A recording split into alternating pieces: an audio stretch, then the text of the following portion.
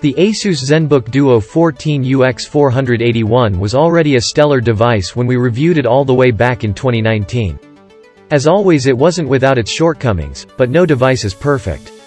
Now, in 2021, ASUS has a new device, the UX482, which is a direct successor. And boy, have ASUS done something special with it.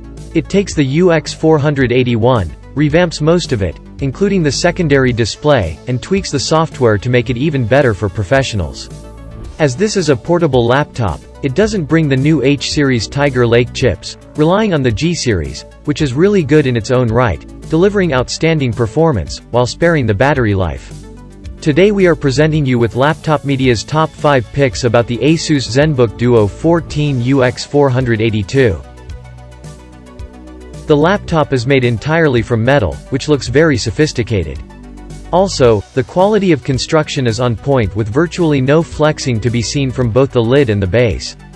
It's also pretty portable, weighing only 1.57 kilograms while being around 17 millimeters tall, slightly heavier, but slimmer than its predecessor. In terms of the design itself, the all-black color and circular pattern on the lid give it a bit of a punch. The ASUS branding is really minimal, only appearing on the back of the lid, off-centered to the right. As per the name, the laptop comes with two displays. The first one has a diagonal of 15.6 inches and uses a full HD IPS panel, comfortable viewing angles, decent maximum brightness of 330 nits in the middle of the screen, and 324 nits as an average across the entire area of the screen, calculating a maximum deviation of 5%. It also comes with a really high contrast ratio of 1530:1. The secondary panel has a resolution of 1920x515 and a diagonal of 12.6 inches. Both panels show no PWM usage across all brightness levels. Going back to the main screen, it shows a 97% coverage of the sRGB color gamut. We tested the main display both with the factory settings, left, and with our design and gaming profile applied, right. While the color accuracy is quite good out of the box, with a delta E value of 2.0, it becomes even better once we apply our profile, which brings the delta E value down to 0.8. Please remember, it would be of great help to us if you just hit the like button and subscribe to our channel. That would motivate us to make even more and better videos for you. The laptop's 70 watt-hours battery unit lasted for 12 hours and 18 minutes of web browsing, 12 hours and 7 minutes of video playback, and 2 hours and a half of gameplay. As always, we perform our battery tests with the Windows Better Performance setting turned on, screen brightness adjusted to 120 nits, and all other programs turned off except for the one we are testing the notebook with.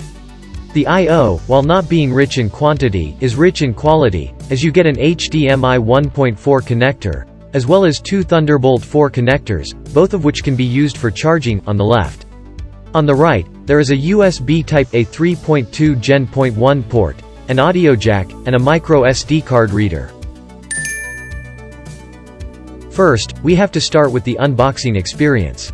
Inside the box, you get an ASUS pen with 4096 levels of pressure, a stylish pouch that seems to be made out of leather, and a stand that lifts up the entire device. The software of the device is also greatly improved, turning the secondary display into a control panel of sorts, with savable presets for your programs.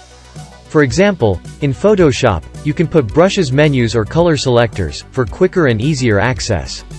The display is an innovation in itself, as it rises once you open the device, opening an air vent, thus giving a laptop another place to breathe from.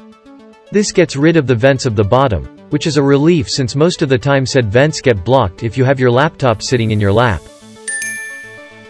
With a device this good, you have to make some sacrifices, as a manufacturer. ASUS has decided to do so with the RAM, making all of it non-upgradable. All of the up to 32 GB of RAM are soldered onto the motherboard. Storage-wise, there is a single M.2 PCIe X4 drive. Here is our detailed teardown video, which shows how to access the M.2 slot along with the cooling for maintenance purposes.